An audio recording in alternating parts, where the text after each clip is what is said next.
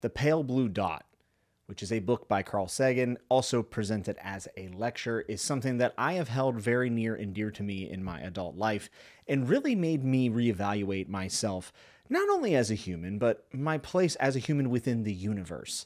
And this, if you don't know, is essentially Carl Sagan talking about what we have here on Earth, referencing a picture taken from Voyager 1 over 6 billion kilometers away, looking back at just a faint blue dot, the only world we have ever known, the only home we have ever had, and how there is a responsibility for us to treat it properly and to treat each other properly. And this was a very big inspiration for me whenever I decided to change my major to physics and wanted to pursue a PhD in astrophysics. Now, I did drop out, but that's just because I'm an underachiever and I happen to be pretty rotten at calculus. But regardless of all my academic shortcomings, I'm still a big fan of physics, astrophysics, cosmology, and I consume a lot of that media, whether it be surface level stuff with like Neil deGrasse Tyson or something that is a little bit deeper. And that brings me to my next profound experience that made me reevaluate not just being human, but being alive in this big, vast space of the universe and what else is out there. And that is Remembrance of Earth's Past Trilogy, which contains the three-body problem, the Dark Forest, and deaths. And there is another book. It's basically a fan fiction that got created into canon that's not by the original author. I don't really care about that book. I probably won't even read it unless if someone convinces me in the comments. But regardless, we're here to talk about the main three books of this trilogy. The Pale Blue Dot inspired me in a positive way, where I was optimistic that I wanted to do better each and every day. Whereas Remembrance of Earth's Past, I think maybe fueled a little bit of my pessimism for humanity, while also still being able to see the beauty of the miracle of life and the fact that we are here is almost an absurdity, at least to me. It reinforces all of these things while also making me reevaluate whether I would ever want to see aliens. And recently in the news, we have a bunch of unidentified objects flying through the sky, and we're figuring out what they are. And I'll be honest, this trilogy, reading it right before these events, has made me extremely on edge, to say the least. Because after reading this trilogy, I think I'm good on ever finding any aliens, at least ones that can visit us. I'm sure you're curious what these books are about. And I will probably be referring to the trilogy as the three-body trilogy because that's what most people call it, even though it's Remembrance of Earth's Past. So forgive me when I say three-body, I'm really talking about the entire trilogy. But this is very much about making contact with an alien civilization. And it is based in our past, our present, and our future. And it kind of kicks off in the 1960s cultural revolution in China. It kind of surprised me, to be honest. I didn't expect that to be the starting point. I didn't expect it to be tied into this. And obviously it becomes a global affair. The aliens do eventually make contact, or we make contact with them. And that's when the fun or terror begins. I do believe that leaving this as ambiguous as possible is the best way to experience this trilogy, because I found this to be one of the most captivating reading experiences that I've had in my life. I think that these books are extraordinarily bingeable. I think they're rereadable, and it's something to be experienced. And I think the more blind you go into this, the better off you're going to be, because these moments that you're going to be coming in contact with in books 1, 2, and 3, some of them are jaw-dropping events, and I never ever could guess what was coming next in this. Like, has to be one of the most surprising trilogies that I've ever read, or surprising books even. And make no mistakes about it, this is captivating because of the ideas that are being explored here. And there is a sense of horror here as well. It's very chilling, and the opening scene, in fact, is very chilling.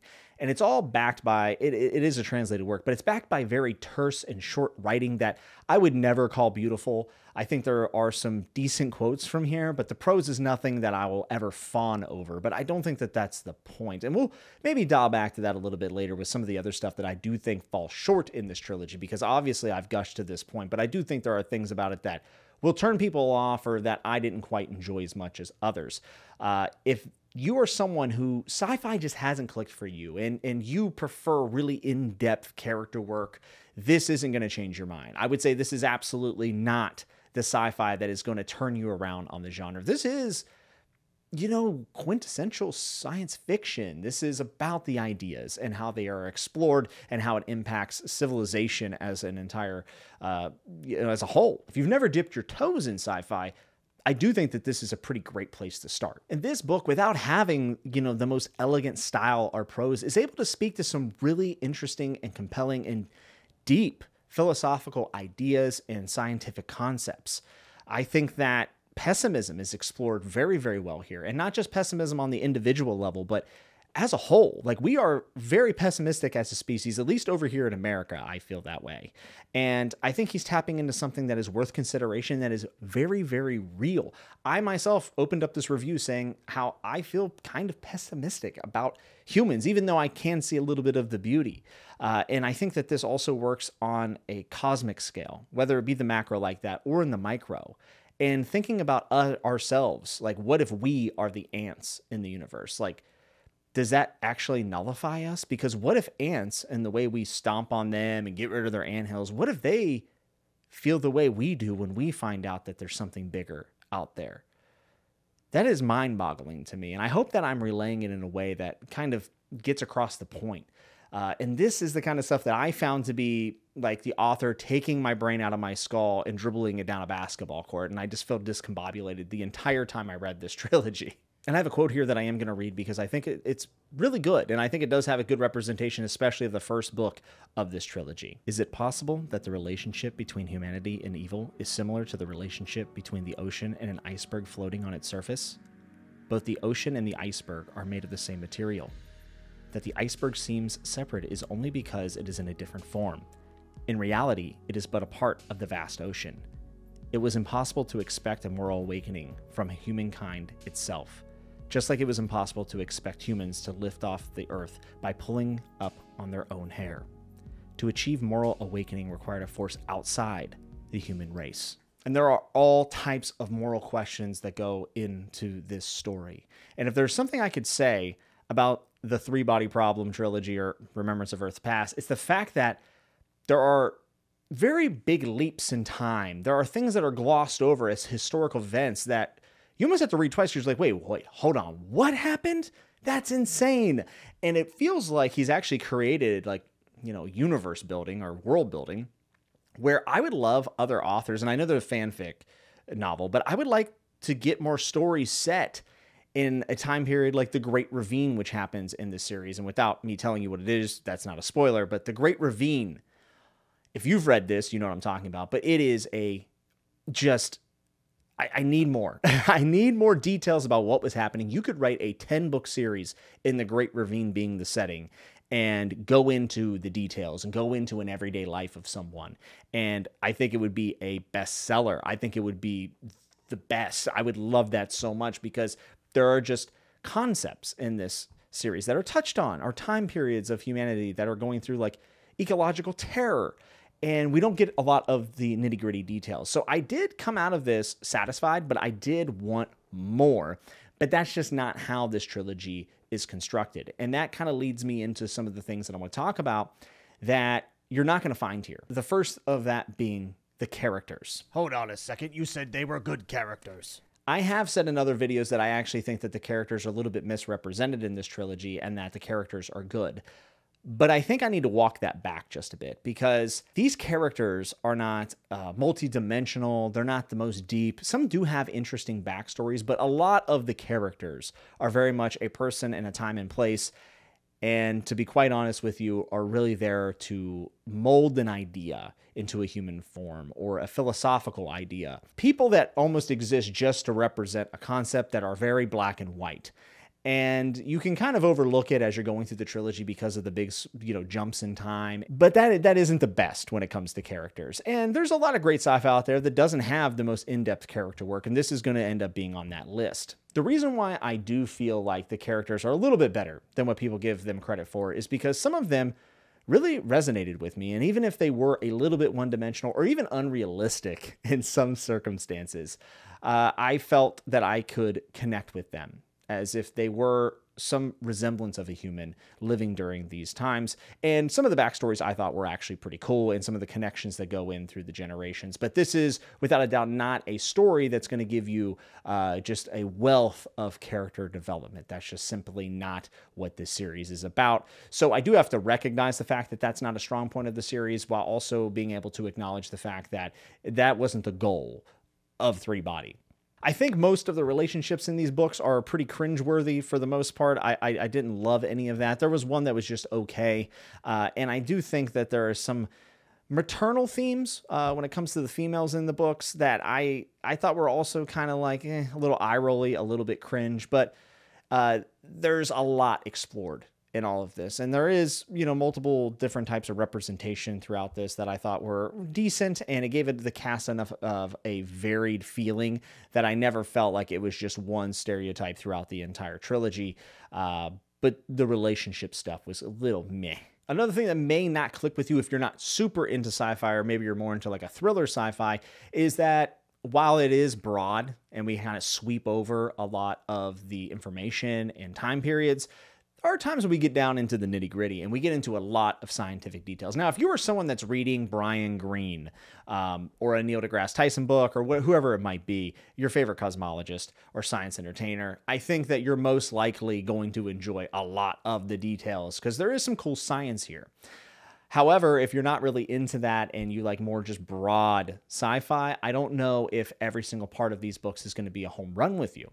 I happen to love the details and also love the fact that while there is some really good science in this series, at least in my opinion, I also think that it's fun to explore edge theories. The Dark Forest being book number 2. And if you know what that theory is, that's obviously explored in great detail.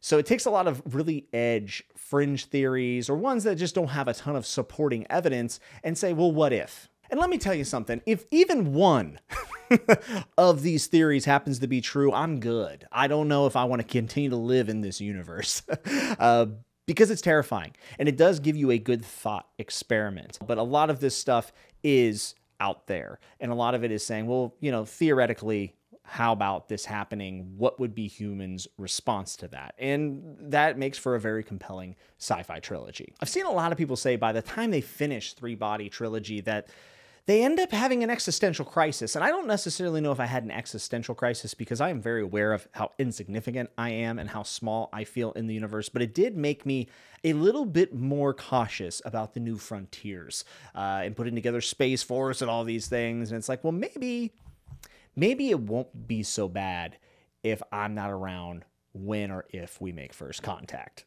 And I will note that at the very, very end of this trilogy, I do think the end pays off the entire trilogy because that's what a lot of people say is, well, why didn't you review each book at a time? I'll be honest. I read Three-Body Problem. I thought about putting out a review for book 1, but I said, there is so much potential here. I have to see if it pays off before I do my official review. And I'll just review the whole trilogy in a no spoiler fashion because a lot of what I felt about book 1 continued in book 2 and 3. I found this trilogy to be very consistent. However, even though the ending is satisfying, there is something at the very tail end of this that I didn't love. Like it was almost just felt a little rushed, maybe a bridge too far even. And I don't want to use the words anticlimactic, but maybe a little anticlimactic. And I may have a spoiler discussion with a friend here on the channel and talk about this trilogy, and then you'll be able to get to my spoiler-filled thoughts and details. So if you've read the series and you're curious what it is, I can get to it then.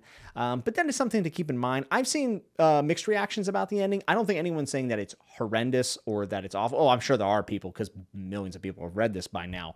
But I don't think it's a general consensus that the ending is disappointing. I think it pays off really well, especially the stuff leading up to it. It's just like a little section on the last page of this trilogy that bothered me a little bit. And now you have to read it and come back to this video and comment if you felt that way about the last page or so. This trilogy is excellent, in my opinion. And this is one that I am probably going to have to don my new favorite sci-fi of all time. And I'm not as well read in sci-fi as I am in fantasy, but I'm going to continue to explore other things like the Commonwealth trilogy by Peter F. Hamilton. And Revelation Space is definitely on that list. But for right now, out of everything that I've read, I do feel like Three-Body or Remembrance of Earth's Past has really taken the mantle of what I want out of sci-fi. And I am a little bit terrified that maybe I will never find a trilogy that dives into just this much and so many different ideas. And I have to stress to you that I'm talking about alien contact. I'm talking about a little bit about human morality and how it's affected, but it goes so much further than that and dives in so much into so much just craziness that it's hard to express to you how much gets thrown at you. I do think that at times it almost felt overwhelming because of everything I had to consider and kind of keeping scope on my mind when I was evaluating everything that was happening in this trilogy. But I love this. I thought it was great. And even with some of the flaws and not having the best character development and having pretty meh romance and among other things, I think what it set out to do was to make you think and to open up your mind and think about yourself in this big, vast space and universe. And is it collapsing? Is it expanding? I don't know. But what I do know is that it was a wild ride that I happen to love. If you like this video, you can hit like. If you dislike it, you hit dislike. If you love to think about subscribing, I'll be doing more sci-fi content here on the channel, but I'm always reviewing books and having bookish long-form conversations, yada, yada, yada. I'd love to have you is the point. There is a Patreon in the description. It's optional, but always appreciated. And until I see you next time, be good, be safe, and remember to always keep turning the page.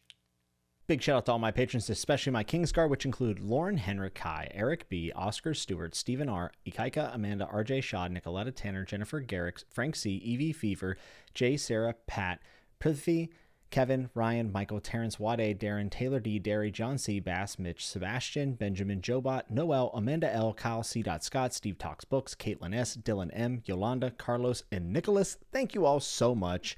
You're the best.